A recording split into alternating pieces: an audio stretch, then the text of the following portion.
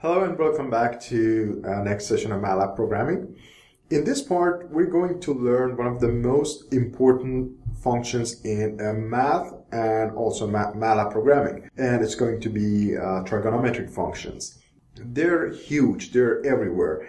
And as an engineer, you're required to have a very thorough understanding of the sine, cosine, and trigonometric functions in general, and kind of know how to use them in your projects and programming. The good point about trigonometric functions in MATLAB is that it's really easy to use them because we literally type them the same way as we call them. To give you an example, if you want to find the sine of 30, so I can easily find it. Cosine, the same thing. Tangent, the same thing, and cotangent.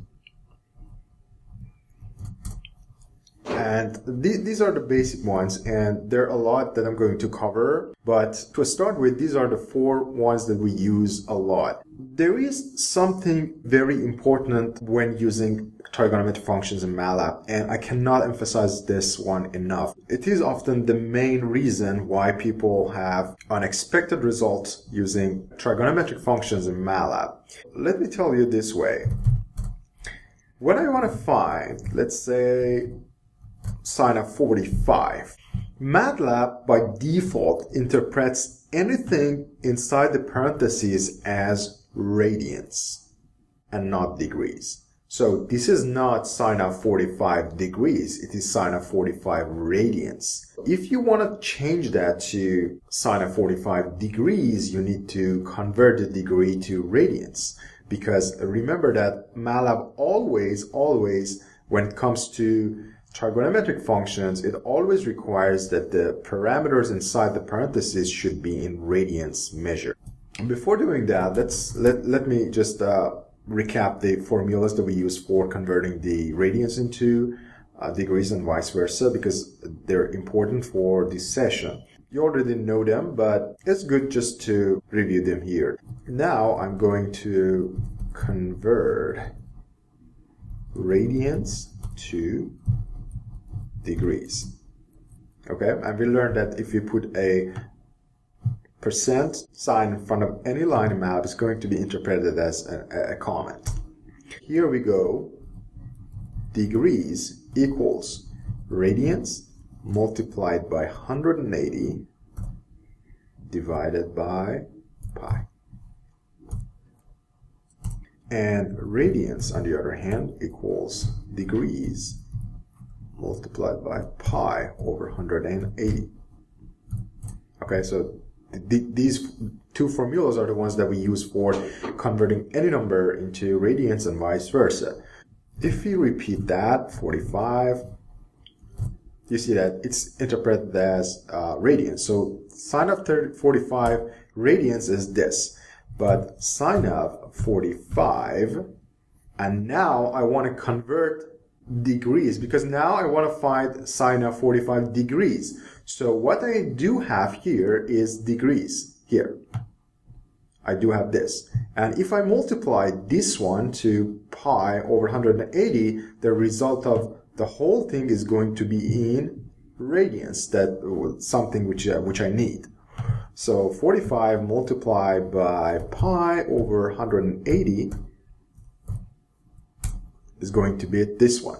And if you remember, the sine of 45 is going to be square root of 2 divided by 2. Let's do that just to test our results. SQRT of 2 divided by 2, which happens to be the sine of 45 degrees, is going to be the same as what we found here.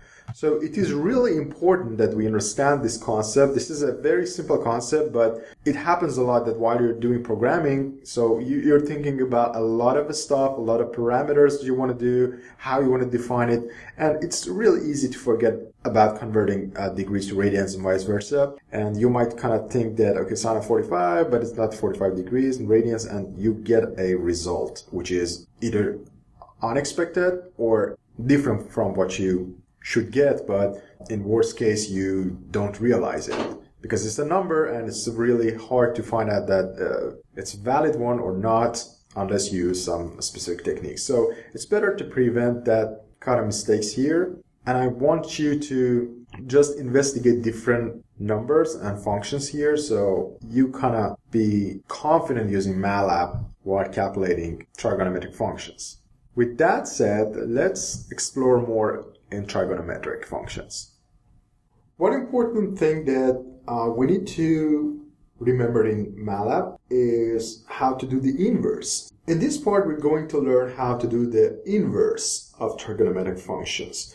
So we learned the sine of 43, for example, is going to be this one. But when we want to find the inverse of sine, can we do sine of, let's say, negative 1, 45? No, we cannot do that. The way that we're going to do the inverse function is through using arcsine or arccosine or arctangent. And the way that we're going to do it is using a in front of the trigonometric functions, and it converts them into the inverse format. If I say a sine of, let's say, this, and it's going to be this number, or a sine of let's go with cosine of this one, and you do realize that it cannot be more than 1, right? This one cannot be more than 1.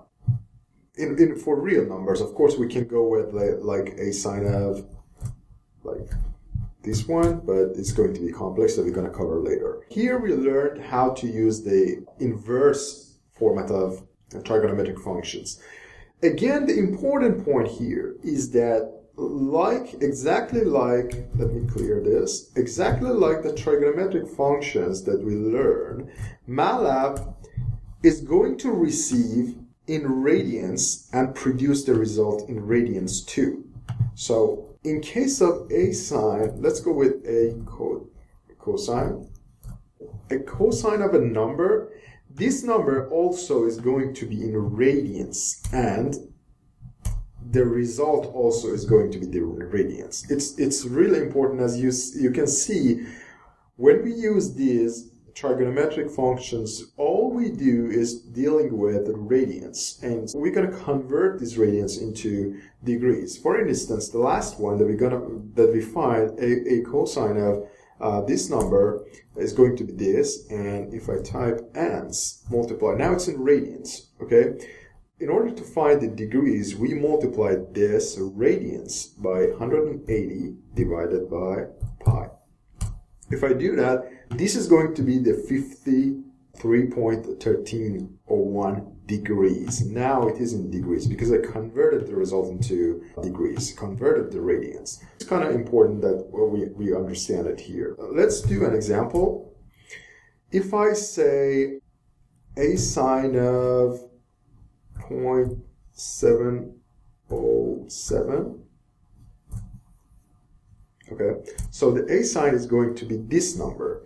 Now, if I come and convert the answer multiplied by 180 divided by pi, and as you can see, it's near 45 degrees, because I couldn't just make this one a complete number, but I wanted to find the 45. So if you remember, the sine of 45 degrees is going to be pi over 180. So now it is sine of, what we're going to calculate here is sine of 45 degrees here in this line. 45 degrees is going to be this number. Okay, now if I reflect back this number, the answer, into a sine, so a sine of answer is going to be this number, and now I convert this one into degrees.